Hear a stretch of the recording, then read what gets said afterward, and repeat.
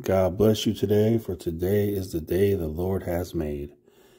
There was a tragedy that happened today in Texas where someone obviously was led by the devil to kill his grandmother and then go to a elementary school and kill some kids and a teacher. That is an absolute tragedy. How is it possible? It's possible when an individual says yes to Satan. Satan is real, and he's always looking for someone who will listen to him, someone who will obey him. And that individual who did it, I guarantee you there were things in his life that happened that made him open to listening. If you were to ask him right now, does he know who Satan is? He wouldn't know. But the voice in his head, the desires in his heart, that was Satan leading him down a pathway, and he said yes to it. What needs to happen? He should be immediately executed. The Bible says so. There's no need for a court. There's no need for prison. What he did, you just get executed immediately. That simple. Now, let's go to this. And there's nothing worse than a fake Christian. Fake Christians are worse than anyone on planet Earth. Yes, worse than a liberal, worse than an atheist, worse than a Muslim, worse than anything is a fake Christian. Why? Because a fake Christian, when people who don't know the Bible, most likely they're going to come across a fake Christian and they're going to hear things that are blasphemies, perversions of the word. And they're going to believe these things. And then when they find out it's all a lie, they're going to be discouraged. And they're not going to have anything to do with Jesus. So there's nothing worse than a fake Christian. But listen, look at this. Look at this. All right, this person right here. Unfortunately, this is a common thought with people. Let's just go to prayers have been prayed, but it's not enough. We need change. Prayers have been prayed, but it's not enough. We need change. There it is. Jesus is not enough. We need something else. We need something else. This is blasphemy. This person would tell you to your face they believe in Jesus, but they're lying. Because anyone who knew Jesus would never, ever say something so blasphemous as to say prayers have been prayed, but it's not enough. Praying is not enough. There's not a greater thing an individual can do than to come to God over anything. That's a fact. Now let's go to Steve Kerr, head coach of the Golden State Warriors. Now, listen to this. Listen to this. Well, nothing's happened with our team in the last 6 hours. We're going to start the same way tonight. Any basketball questions don't matter. Since we left shoot-around, 14 children were killed 400 miles from here. And tragically, I think the total has gone to 18 children. So I think the number is 18 now. What a tragedy. That is an absolute tragedy. He should be executed. And a teacher. And the teacher. And in the last 10 days, we've had elderly black people killed in a supermarket. Okay. What is a elderly black person? He could have said people, but he's virtue signaling. He just had to throw in the word black. They were humans. They were humans that were tragically murdered. I'm telling you, I'm sick and tired of hearing people defined by a skin color. You are not defined by a skin color. And if anyone tries to define you as a skin color, you should rebuke them. You should tell them, no, I am a human. I am an American. I'm not a skin color. So, but that's just the way it is with the world, the flesh, and the devil. In Buffalo, we've had Asian churchgoers killed. Well, Steve, if you want to go that route, let's go that route. There have been, during the same period of time, Jewish people killed, white people killed, black people killed, Chinese people killed. It doesn't matter your skin color. Satan does not care what your skin color is. He doesn't. You're a target. It doesn't matter what color your skin is. Southern California, and now we have children murdered at school. When are we going to do something? When are you going to do something? I would ask you, when are you going to fall on your face and ask God Almighty to forgive you of your sins? When are you going to recognize you're a sinner in need of Jesus Christ? That's when something's going to happen. That's when something will happen. But will he do that? No. Will these people do that? No. They'll continue on with their life, not doing anything that really brings change. Only God can change the heart. The heart has to be changed.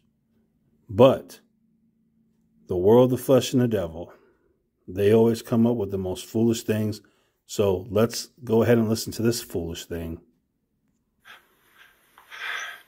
I'm tired. I'm so tired of getting up here and offering condolences to the devastated families that are out there. I'm so tired of I'm tired of the moments of silence.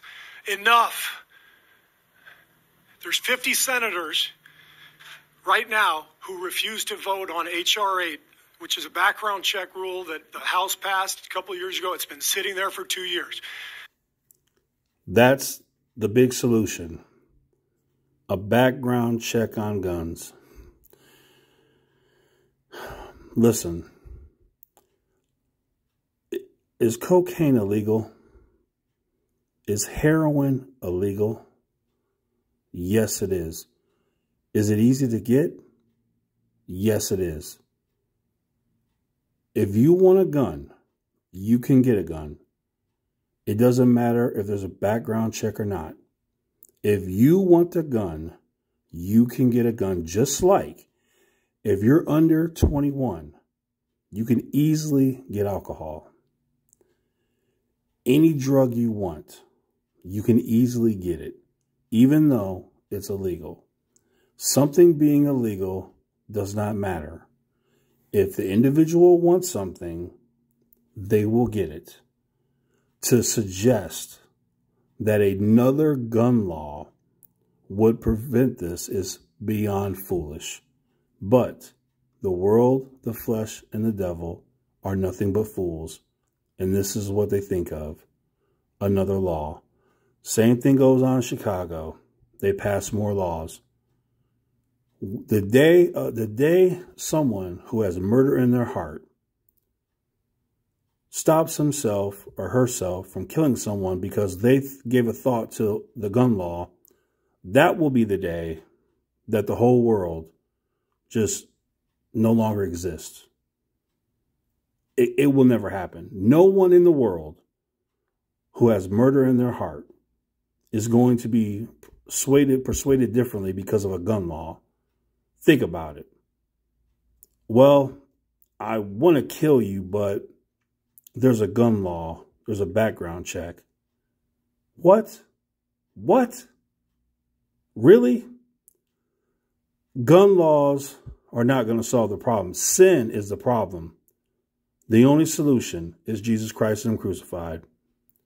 Now, I'm going to go ahead and tell you, I would want to know if the parents of the children at that school, if they were saved, If they were saved, I'm telling you right now, that would not have happened at that school. Let me say that again.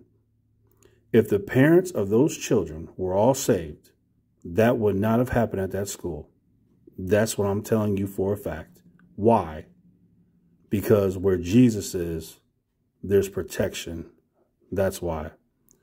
The only time someone who is saved can be killed, murdered that is if it's for Jesus. For example, you're somewhere witnessing, or you're in a situation and people come along and they say, we worship Allah or whoever.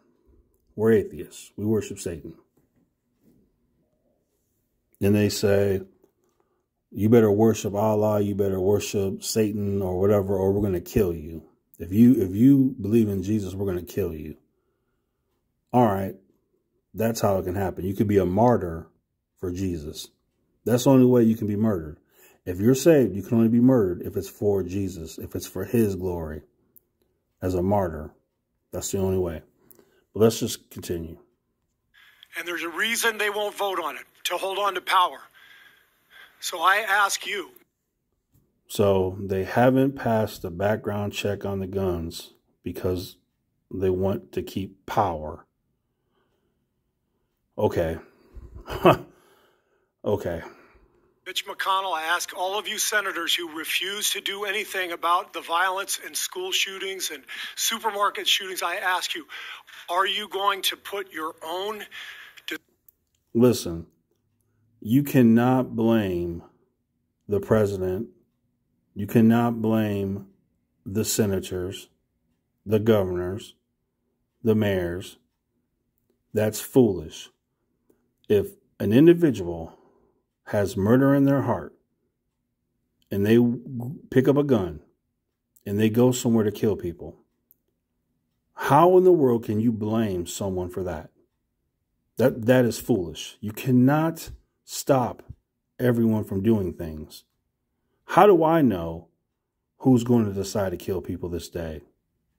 Did anyone in Texas know that he was going to do that? No. He woke up one morning, murder in his heart, and he just killed his grandmother and went to that school and killed. Who knew that? No one. Like I said, you can't blame the president. You can't blame the governors. You can't blame the laws. You think he was thinking about the law when he did this? He wasn't giving no thought to anything but to killing. Murder was in his heart. He said yes to the devil, and that's what he did. Desire for power ahead of the lives of our children and our elderly and our churchgoers, because that's what it looks like. So according to this liberal, who's an atheist, if you had a background check on guns, you would no longer have murders. And you know the scary thing is? He believes that. Well, Steve, there's a place called Chicago. Chicago, Illinois has the most strenuous gun laws in the country. And what has it accomplished? Not a single thing. Not a single thing. Look at the number of shootings and murders every weekend in Chicago and tell me what the laws have done. The problem is sin. The only solution is Jesus Christ and Him crucified. A law is not the solution. Activity is not the solution. A program is not the solution. Let's continue. It's what we do every week. So I'm fed up. I've had enough. We're going to play the game tonight, but I want every person here, every person listening to this, to think about your own child or grandchild or mother or father or sister, brother. How would you feel if this happened to you today? I would ask the question, I want everyone to call on God to reveal the truth to you, that you are a sinner in need of the Savior Christ Jesus. But you have these fake Christians telling you that prayer is not enough. Jesus is not enough. God is unable. Those are lies from hell. That's blasphemy. Absolute blasphemy. The only solution is Jesus. And we have the scripture. If my people shall humble themselves and turn from their wicked ways, I shall hear their prayers and I will heal their land. The best thing you can do is get saved. That's the best thing you can do. And then you pray. But at the end of the day, we all have free will. We have free will to serve God. We have a free will to serve the devil. God's not going to force you to do anything. You have the choice. We can't get numb to this.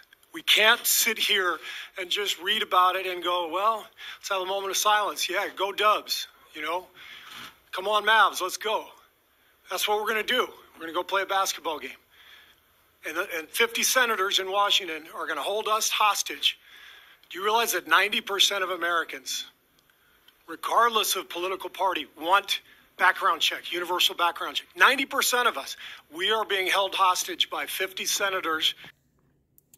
Like I said, a background check will do nothing. There's already background checks. It does nothing. Once again, is heroin illegal? How is everyone getting it?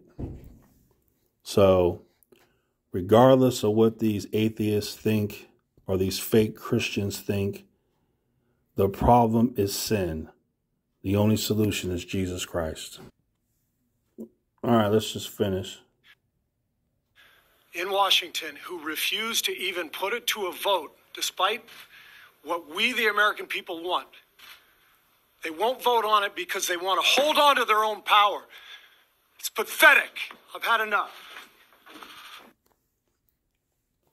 Hold on to power. What power is he talking about? What power do they have by not passing another background check bill? I am telling you the truth. They could pass this background check today, and it would not do a thing. So for you fake Christians out there who believe prayers are not enough, well, they're not enough when you're a fake Christian. Let me tell you, when you're a fake Christian, God does not hear your prayers. So that's why you get no results when you pray, because you're a fake Christian and you are the scum of the earth. That's the truth. But if you're a real Christian, prayers change things. And the things that can change is your life, the life of your family. But here's the thing. This world isn't about peace. There will be no peace in this world until Jesus comes back. This world is about violence. You have the devil trying to kill everyone he can kill, and there's no peace. So it doesn't matter. I could pray until I pass out, and yet people are still going to murder. Why? Because they have a free will. My prayers cannot overcome someone's free will. If you have murder in your heart, you're going to kill. And my prayers cannot control your actions. That's foolish. But who will understand it? Only those who are saved. So, just to recap, the individual that did this is a devil. He should be executed. Would a gun law have stopped this? No. Would banning guns stop this? No. The devil will always find a way to make it happen. Is the answer another bill? No. Does prayer change things? Yes. Is prayer enough? Yes, it is for your own life. But once again, everyone has a free will. You can do whatever you want to do. But the problem is sin. The only solution is Jesus Christ and Him crucified. If the individual who committed this tragedy, this heinous evil act, if only he would have woke up this morning and called on God, that situation wouldn't have happened. But he didn't. He rejected Jesus at some point in his life and accepted the devil. And this is the result. So, you want to do something? Get on your face and repent of your sins. Admit you're a sinner in need of the Savior, Christ Jesus, and get saved. All right, I'm just going to end this video, but like I said, fake Christians are the worst. They are the absolute worst. Do not listen to them. So that's all I want to say about it. God bless you guys.